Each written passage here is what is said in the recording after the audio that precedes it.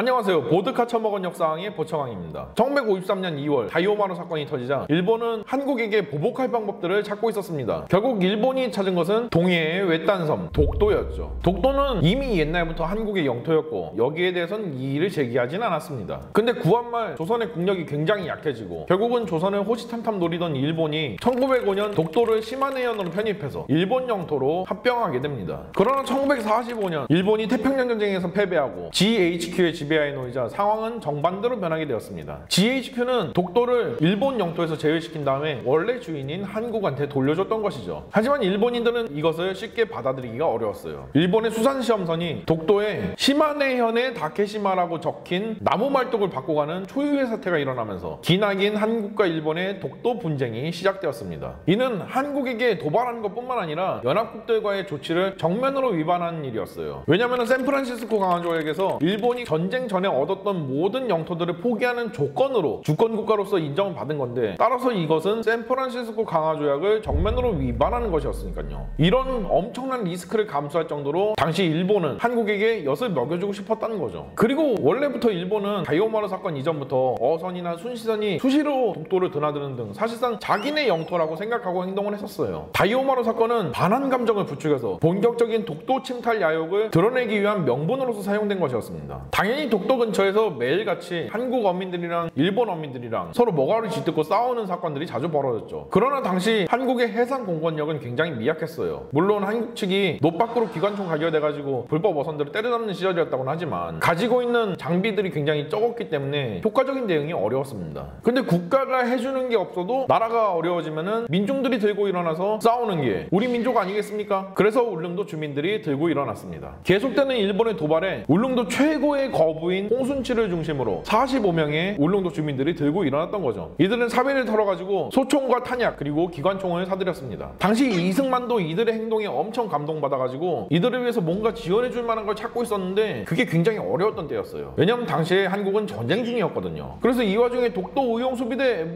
굉장히 의도도 좋고 기특하지만 딱히 도와줄 수 있는 방법이 없었던 거죠. 결국 이승만은 지mon미하면서 최대한 지원해준 게 60mm 박격포 한 문이랑 포탄들을 공급해준 게 최대였습니다. 하지만 울릉도민들은 굴하지 않고 두 개의 전투조와 하나의 예비조로 이루어진 독도 의용수비대를 만들어가지고 1953년 4월 20일 독도로 출발했습니다. 나라를 지키려고 의병이 일어난 셈이죠. 이들이 마주친 독도에서의 생활은 진짜 열악하게 그지없었어요. 원래부터 독도는 사람이 살지 않는 무인도고 사람이 살기가 굉장히 부적합한 곳입니다. 식수 문제부터 엄청 큰 문제였어요. 육지에서 일단 가지고 온 식수로 버티다가 안 되면은 빗물을 받아 마셔야 되는데 이 비까지 안 온다면은 대원들은 죽음의 문턱에 서야 됐었어요. 심지어 잠도 제대로 자기가 어려웠어요. 왜냐면 독도에는 독도모기라고 하는 독도 고유종 모기가 서식하거든요. 이게 문제가 뭐냐면은 독도모기는 한번 물리면은 단순히 부풀어 오는 거 정도에서 끝나는 게 아니라 물집이 잡히고 피고름이 잡힙니다. 가렵고 아픈 건 당연한 거고 오랫동안 안 나아요. 나아도 흉집니다. 진짜 3디다스 모기가 선녀로 보일 정도로 독한 모기예요. 게다가 남겨진 가족들의 생계도 굉장히 문제였습니다. 이들이 수비대로 파견 나가 있는 동안은 당연히 생업이든 어업 활동을 못하니까요. 그리고 외부 지원을 받을 수가 없는 상황이라서 자기들이 모은 사비를 털어가지고 보급 물자를 충당해야 됐었으니까 이 부분이 굉장히 부담으로 다가왔죠. 그래도 이들은 포기하지 않고 독도를 사수했습니다. 하지만 일본의 야욕은 꺾일 줄은 몰랐죠. 얼마 지나지 않아가지고 일본의 수산고등학교의 실습선이 독도로 파견되었습니다. 당연히 수비대는 이 수산고등학교의 실습선을 납포하게 되었죠. 근데 이들이 고의적으로 영토를 침범하러 온 게 아닌 수산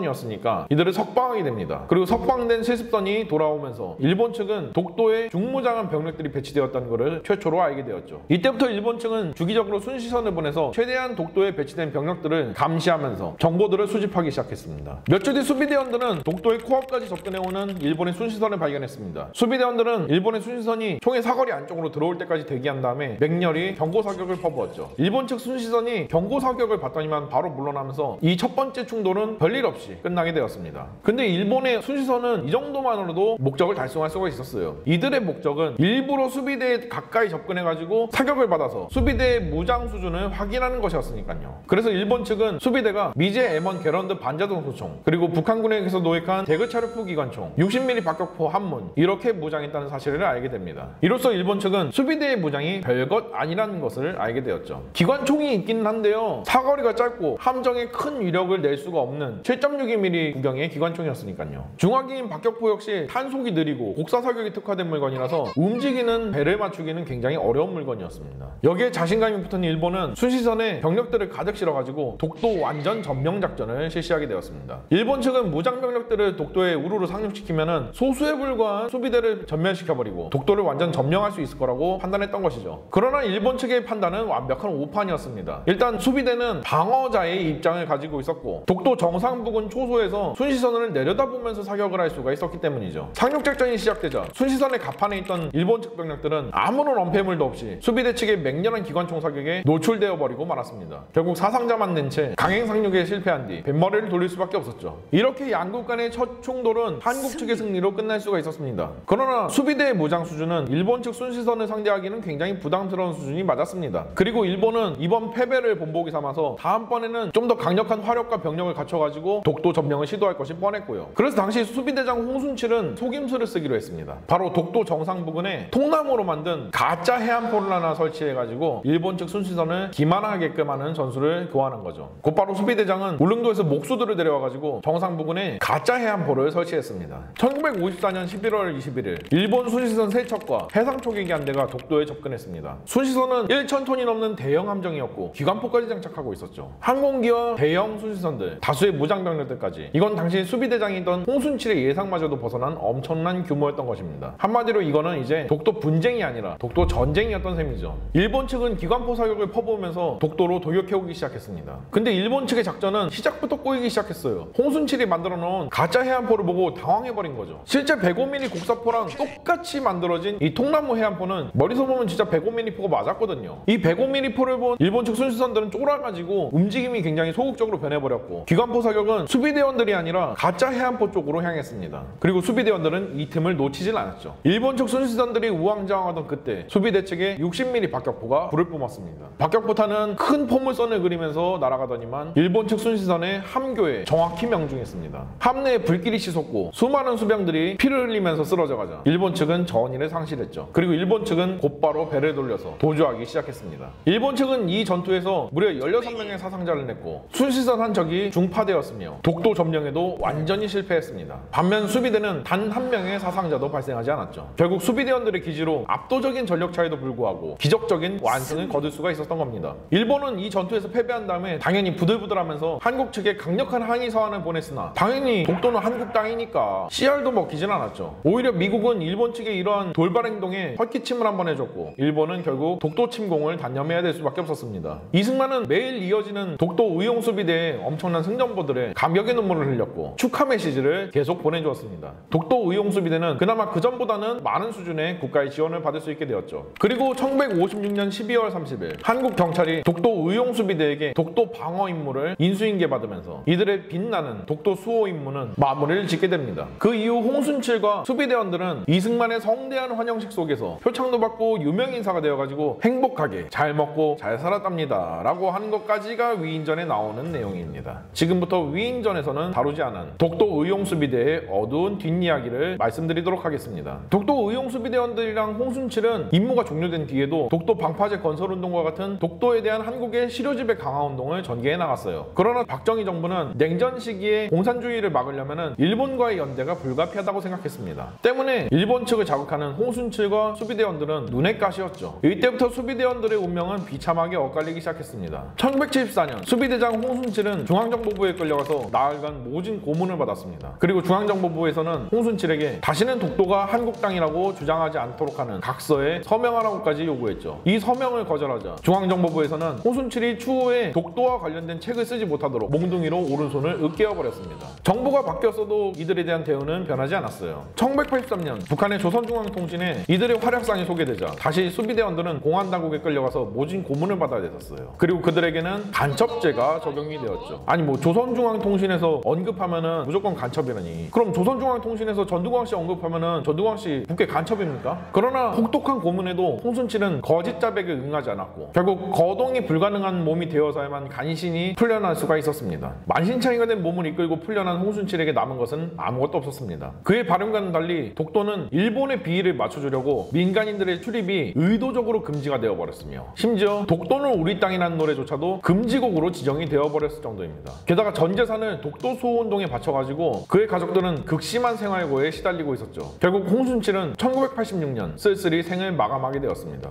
이것이 바로 위인전에는 나오지 않는 독도 의용수비대원들의 어둡고 쓸쓸한 뒷이야기입니다. 이걸 왜 위인전에 안 실었겠어요? 나라를 위해서 희생하면은 토사구 팽만이 기다린다는 빨간 약을 아이들에게 먹여서는 안 되니까. 이후에도 일본은 한국 경제에 큰 손으로서 작용했고, 따라서 한국은 어쩔 수 없이 일본의 눈치를 슬슬 볼 수밖에 없었습니다. 그래서 문민정부가 들어선 이후에도 군사독재 시절에 핍박받았던 많은 사람들은 사면복권이 되었지만 아직까지도 홍순칠과 수비대원들에 대한 사면복권은 이루어지지 않은 상태입니다. 그리고 어떠한 국가의 사과도 받지 못했죠. 심지어 언급마저도 쉬쉬하고 있는 판국입니다. 대한민국이 나라를 위해서 희생한 사람들을 대하는 태도가 원래 있다고인 거는 저도 인정합니다. 뭐 일상이지 그냥 이건. 근데 여러분, 언제까지 상식이 배척받는 세상에서 사실 거예요? 나라를 위해서 일한 사람들은 상을 받고 나라를 팔아먹은 매국노들은 벌을 받아야죠. 그게 바로 상식입니다.